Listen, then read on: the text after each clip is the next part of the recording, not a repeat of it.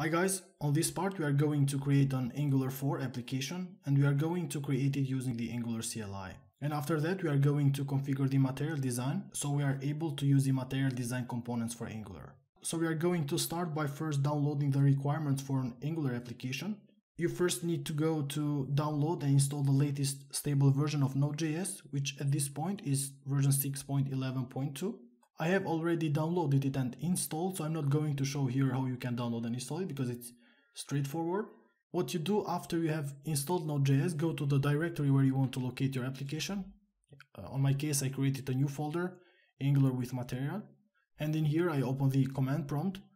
And to check if the node has been installed, you need to write node version and you should see that the latest version has been installed. And before we continue, let's check if Node Package Manager has been installed as well. For that we write npm version and we see that the latest version has been installed as well. As we said, to create the application we are going to use the Angular CLI, but let's first install it. So we write here npm install. The G in here means that it will be installed globally, so you don't need to install it for every project that you are going to create. You just install it one time and that's it. And here we are going to install @Angular CLI.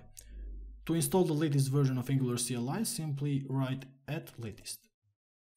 Make sure to check it by running the ng version command or simply v. And in here we are going to see that we have installed the version 1.3 of Angular CLI, which is the latest one at this current moment. Now to create an application using the Angular CLI, we simply need to write ng new and the name of the project. We are going to name our project Angular with material and press enter. So after the project has been created, let's locate ourselves within the project. And for that we need to change the directory by writing cd Angular with material. So now we are inside the project that we just created. I have previously installed the Visual Code and that's the editor that I'm going to use for this project. So to open the project within the Visual Code, I'm going to write code dot. And here we see all the files that the default Angular empty application comes with. So now let's run the application using the CLI. For that we write ng serve. So after the application has been served, we see in here that we need to open our browser and go to http localhost 4200. So open whatever browser you want and go to localhost 4200. And this is how an empty application looks like. We are going to delete everything that you see in this view. So for that, let's go to source, application, app component.html. This is the file that brings the data to our view. So I'm going to save the changes. And if you go back to browser, you will see nothing because of the ng serve, the browser refreshes automatically for every change that we make. So the next step now is that we need to configure the material design. So for that, we go to their website, which you can find on the material.angular.io. Then go to guides, getting started. So the first step is that we need to install the Angular material and the Angular CDK. The Angular CDK is known as Component Development Kit and is a standalone package. The goal of the CDK is to give developers more tools to build components for the web. So to first install the package, we need to write npm install, save, and then Angular material. This is the first Angular package, and the second one is the CDK. The role of saving here is that for every package that we install by using the save keyword, is going to add it to our package.json file, where here are all the dependencies of the application, like for example the animation, the command, the compiler, etc. So we execute this command. CDK and material packages were installed. Now the next step is that if we want, we could add animations, but as we saw from the package.json file, they were installed by default, so we don't need to add that. And here we see the CDK and the material package that we just added.